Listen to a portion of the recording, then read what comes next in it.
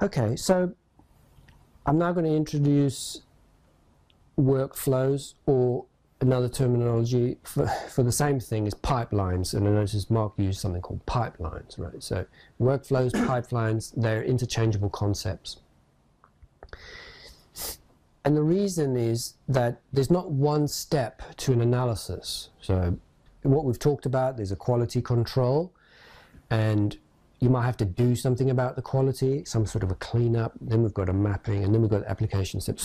So at the moment, what happens is one program does that and then passes it on to the next program, passes it on to the next program. And for a software product like Genomics, which you use this afternoon, the same applies, that it'll be modular, but you're working within the same software, but still you've got modules where you've got a choice. You know, I could do it this way or I could do it that way, and you just sort of slot them in. So you've got different options. So setting up a series of analysis steps like that, a pipeline or a workflow, those are the terms. So as I said, you know, typically it'd be much more complicated than that. And as Mark pointed out, and which I would fully support, this really is, you know, in lots of ways sequencing is still in the cutting edge, you could say bleeding edge kind of state of affairs, right? So nothing is settled down to, oh, this is the way we do it, right? It's always up for discussion, really. What is the best approach? So just get used to that. That's part of this field. And I think, you know, as the years go by, things will gravitate towards particular ways of doing it, but we're not there at the moment. So that's why workflows are important, because you could say, well, I've analyzed the data with this workflow, and you might want to rerun it with a different workflow. But I think, you know, because things are so wide open in terms of how to do it, it is important to define and describe your workflow. Yeah, then the other thing that's useful about a workflow, and we'll do that today, is that you set up a workflow with one sample, but maybe you've got 100 patients that you want to analyze in the same way. So the big work from a human perspective is setting up your workflow, so you're confident by the end that you've got the right answer. Then you just get the computers to run the other 99 and just use the same workflow. Okay, so it's very important for automation and also sharing your and as a point I make later on, maybe even in publishing, we should be considering publishing our workflows. I think, right, so that was that. Any questions about workflows? It is quite important. I know a few people were interested in that. What I describe, is it straightforward?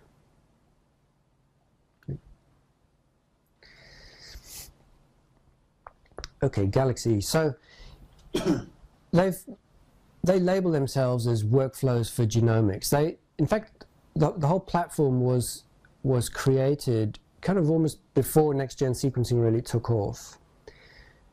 And so, web-based platform for data-intensive biomedical research. This is essentially what it looks like. It's something that you do in the browser. So it's, you know, you don't need to be a computer hacker who does everything on black screens and whatever. You can actually just do it with point and click. So there is a public instance of Galaxy, and if you've got a small project at the moment or expecting one, then you could consider doing this, rather using this site. Okay. Now, the performance of it is quite unpredictable. Okay, so if it's been used very intensively, you'll submit a job and you can wait a day before the job actually goes in and gets processed. Yeah. So it's not really convenient to use in a training setting like this. So we've built a small instance of it, and we'll be using that today. Okay, so at least we've got more control about who's using it and etc. So we've made some accounts for you, and we'll leave those accounts open for 2 weeks. The idea is not that you can then hammer it with your own data. It's more like just that you can go back and refer to this tutorial, and if you want to export anything. But it's kind of like, I see it as a staging, that if you want to do this kind of in anger, you know, register with the public one, and you can do your analysis on that. Like I said, there's waiting time, but it's not your waiting time. You can actually, with Galaxy, we'll see that you can actually just submit the job, and then you can just go away. You can switch your computer off, and it just does it when it does it. So, you know, you can get on and do other things. So it's not that much of a problem, I think, but it is a problem in a training session, you know, if it's going to take 24 hours before the job gets run. So.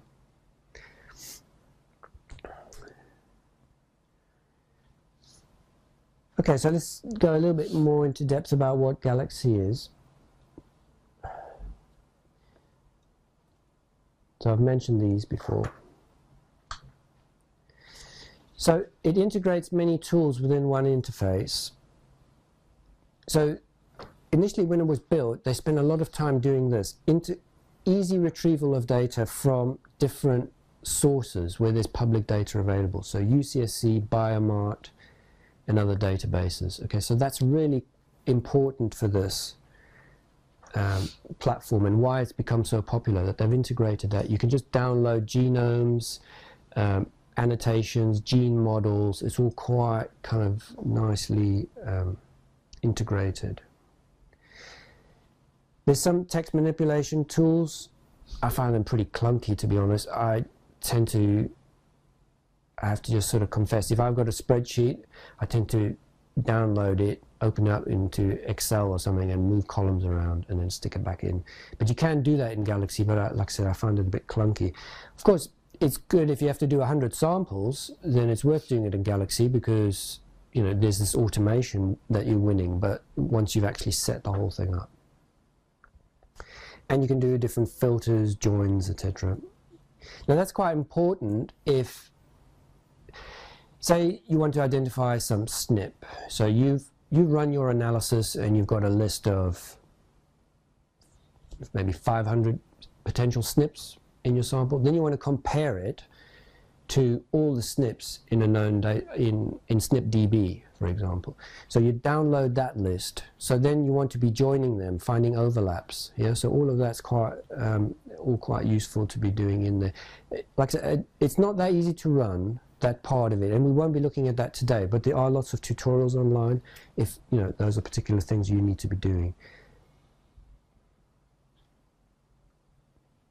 Okay, it integrates tools from different sources, and if you have a local instance like we do, and if you've got someone skilled like we have at the back there, Pete, can actually build tools. So you can actually, it's not just a static interface where, you know, you can use what's there, and if it's not there, well, you're at a loss. You can actually build your own tools. So there might be someone at your institute who's got a Galaxy, and then you end up finding yourself gravitating on a particular tool that's really useful, but it's not in Galaxy. You might be able to talk to them and get it to be installed. Okay, so that's how we tend to work now. We try to build our own tools if it's really useful. And the public site is quite nicely integrated with the browser, so you can generate a file, and then it's just sort of a click to open it up in the browser as well. So nicely integrated there. Okay, so I just thought I better put this warning in there, because if you've got data that needs to be kept confidential, that the settings for Galaxy are by default very public. You can actually go and make them a bit more stringent.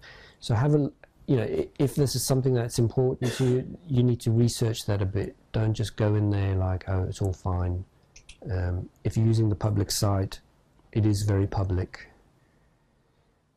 Not, you know, there's just so many of the data sets in there, I can't see anyone really coming after it, but, you know, you work under certain rules, don't you, if you're working with public data. I mean, with private data, yeah. Okay, so let's look at the Galaxy interface, and then we'll start clicking on your own screen a bit. So the interface is these kind of three main blocks, right? So we've got our tools here, and there's a little search. Why don't you actually log in now and get going?